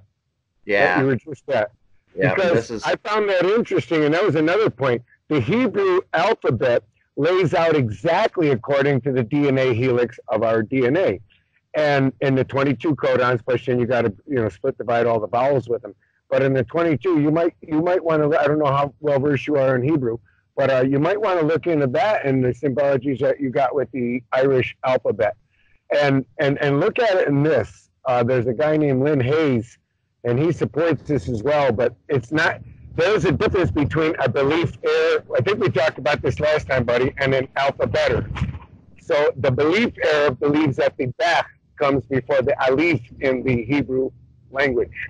And then the alphabet is the way the other one was. Those are the ones who came in with the Tamil. But I think you would find that of major interest to kind of tie that Hebrew in there, and maybe the Hopi Indians. Those are the two oldest that I find that hold to the true vowels dialect of all the languages. But I give the floor back to you. I just wanted to add in that one note.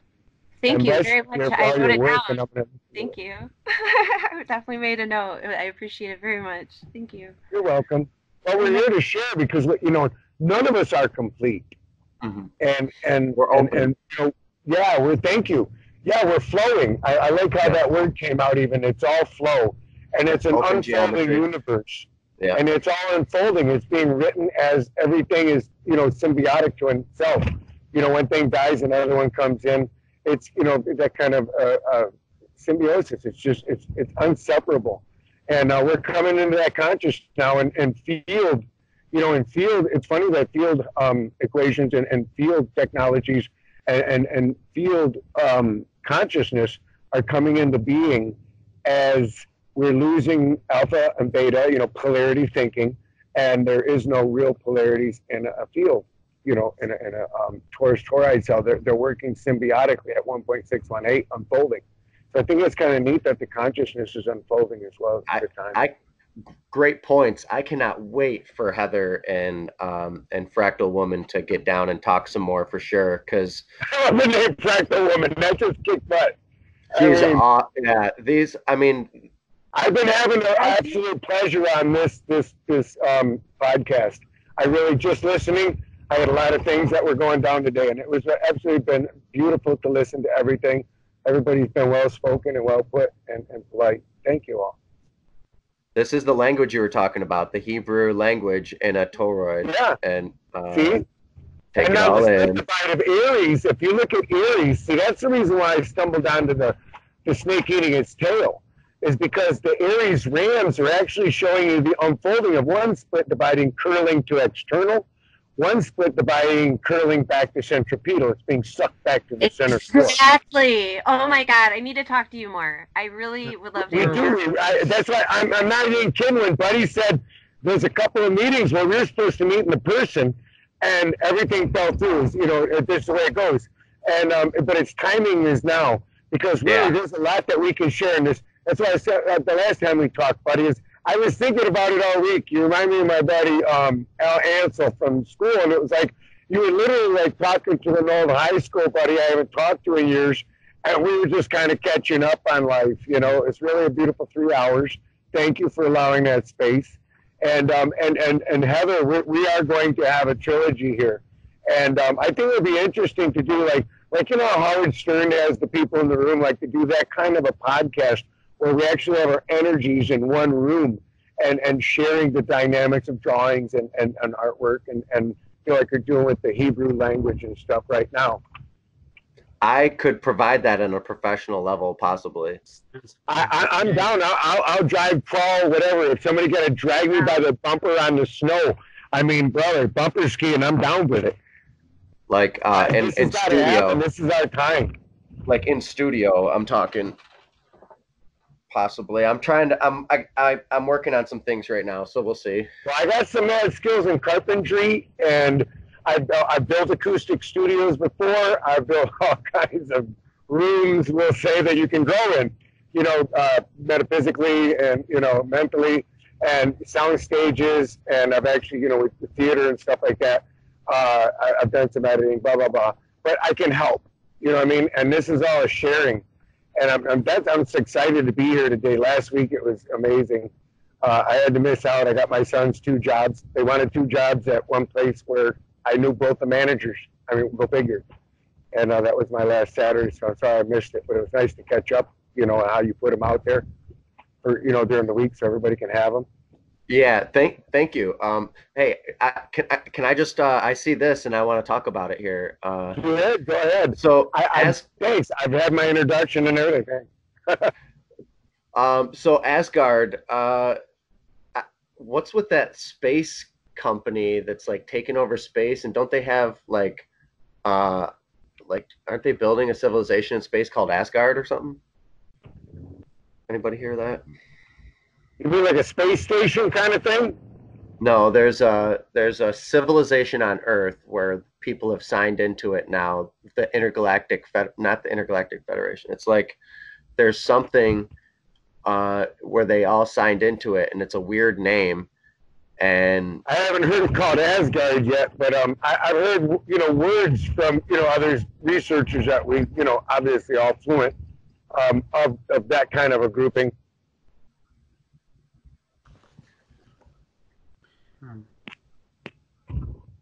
I'm just looking at this. This is great. Heather, can you explain this picture with some of your insight, or I mean, this is out of your book. That's Mount Meru. So I was just trying to show that the Buddhists had a very similar concept of the layers of the universe that the other one is the Norse.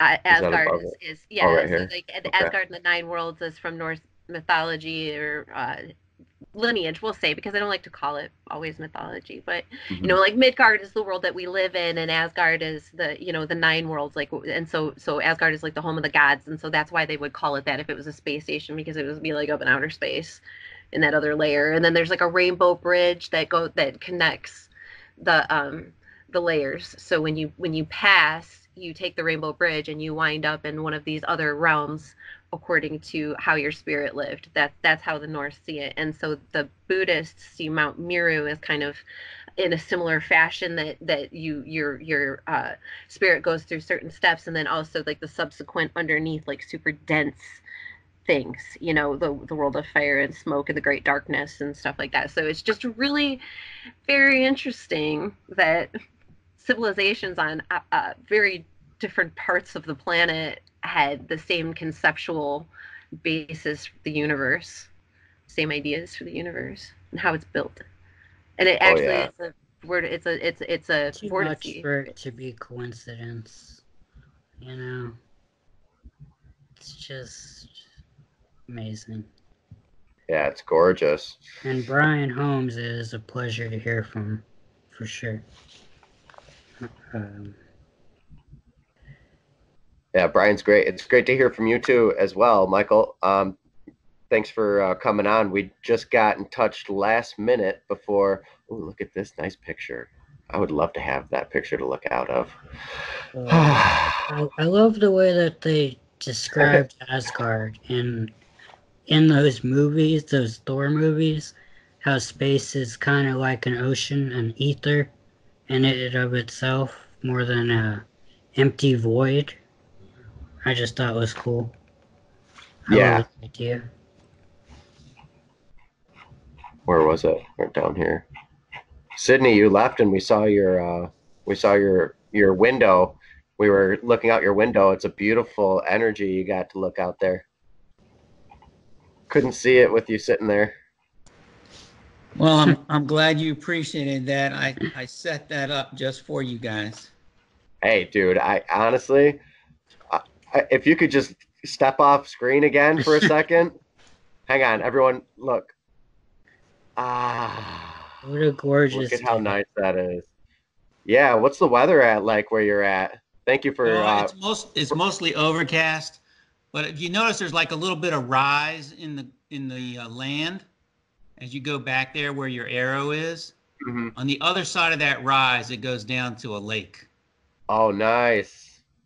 That's beautiful property. It's good window, man. Anyway. So thanks for entertaining the thought there and the energy, spreading it around. Good vibes. So I don't even know how long we've been talking because it stopped for a minute. If anybody else wants to come up or anybody else has anything else they want to say, particularly, there's plenty of time here. So if anybody has any direction we want to go, we never really. Hey, are you there? Yeah. Okay, I just come off of mute. I just want to make sure I could be heard. Mm-hmm.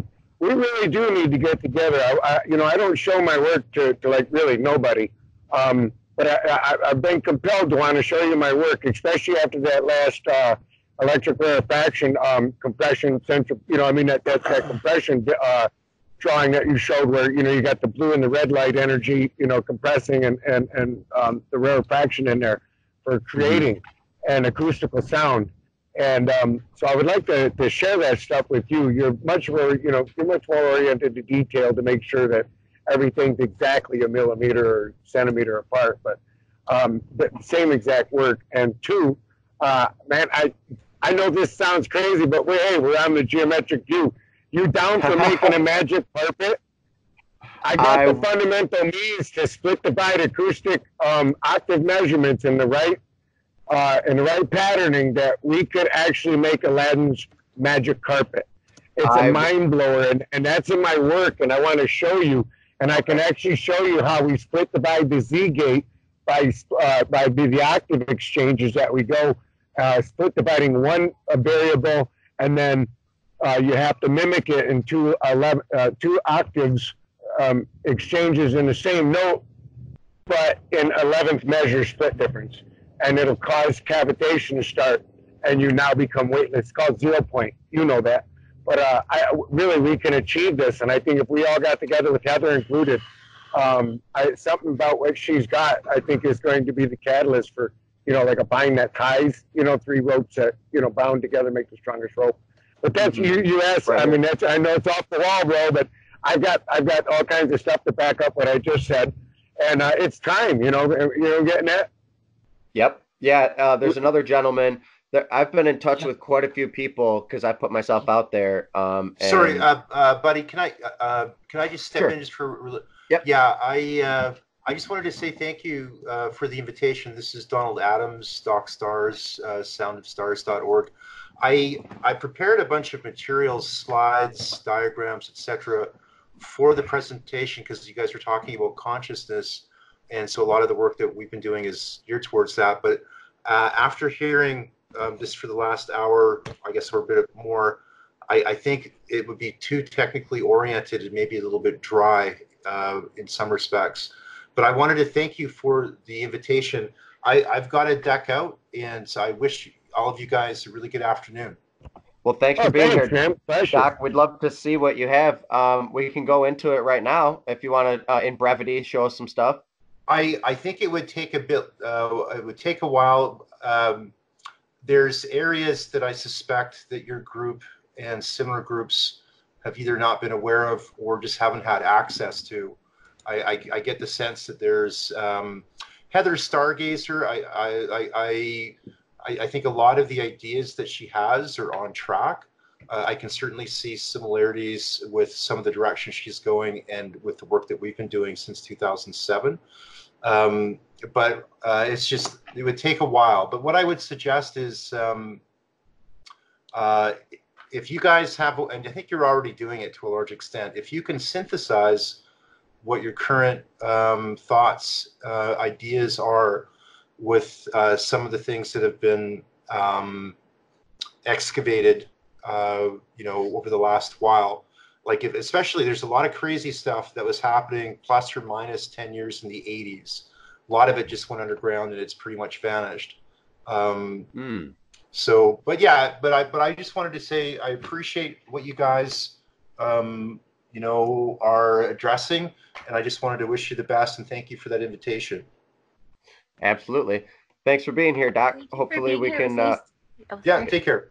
Bye-bye. Yeah. All right, see ya. I'm sorry, buddy. No, you're good. I'm excited for hopefully Doc will join in again. He was good on the first one, showing a lot of the direction of. I hope that wasn't an eternal farewell, is what I'm saying. Right. I'm sure he'll be back because he piqued my interest on quite a few different subjects and showed me some of the origins of the science, the names of the science of what I'm doing, the people who were coming up with it, like the people before Hartmut Mueller, who were working on it with global scaling. So anyway, yeah, it sounds like he's interested, and everyone loves what you have to say, Heather, because it's right on point, and it speaks our language, because it is what language is. I did get a copy of your book, Heather. Thank you. Oh, Thank you. I appreciate your support, you guys. This really, I appreciate it. It's like humbling, but there's a lot to do, and I think that we all do like have something to contribute, and nobody can. No man's an island, so let's figure this out. It's really intriguing. It's really intriguing. And there's a lot of scientists and other people who've been reaching out recently, including Garrett and his lab out in Oregon. So that sounds like, you know, this could go in a lot of different directions. For sure. Get Jason Verbelli on here. And oh yeah, I've been trying to reach out to him for an independent interview, so eventually that might come.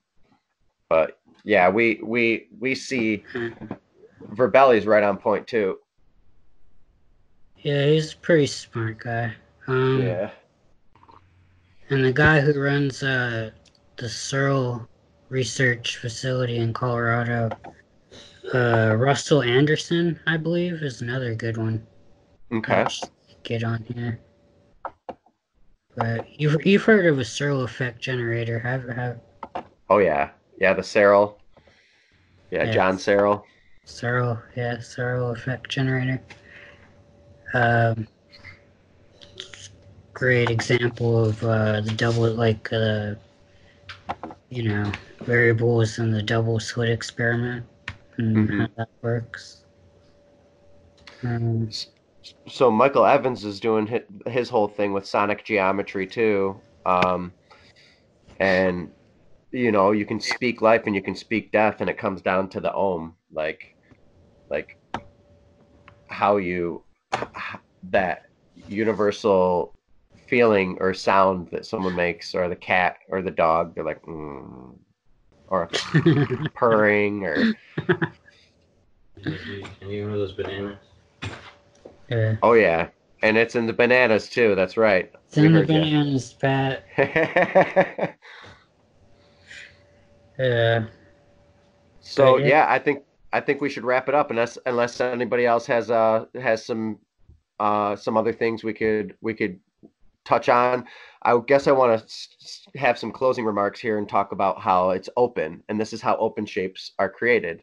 Diatoms, the toroidal field, the nested vortexture, that right there, the snake eating its tail, the caduceus. This is all bubble geometry, sphere stacking, sphere kissing, and we're starting to figure out some of these geometries on deeper levels, and fractals, filaments, frequencies. Thank you for being here, everyone. Gonna decode all of these images. So they're all codexes, you know? It's beautiful. Yeah, buddy, I would like to take this time while we're on here, as you're doing closing statements, because I do have to go as well. But thanks for all you're doing. I mean, really, you know, people don't realize how much effort it takes to just get one of these out. All the synchronicity that you involve, all the people that you've taken time to get linked to. I can't wait to add the people that I know and the different, you know, layers that I have to add to all this. But I just want to take the time to say thank you for inviting me. You know what I mean, for ever taking the time to listen, and all your time that you do. I mean, really, sometimes we go on set and we get at the oddest times confirmations of, are we doing any good? And you're doing good, buddy. Thanks, really I appreciate that. Yeah, man. Yeah. Bless you all, and have a great day. If not before, we'll talk to you next Saturday, brother. Yep, sounds good. Everyone Peace good? out, man. All right, guys. See you next week. Take care. Bye. Bye. Bye. Great episode. All right. The loving energy grows. The group grows. We all grow. There's so much more to know. Just blessed to be here, sharing this content and enjoying good conversations with friends, intellectual conversations that are leading to new horizons, new directions. The geometric views. Love is watching product. Love is watching production. Thank you for doing that. Executive producers of the Geometric View are Buddy James and Brighton Cotter. Music is by the acronym Beauty, the acronym BUD, and Abyssal Dionysus is the geometer. That's me and Brighton. Thank you for being here. Catch you next Saturday.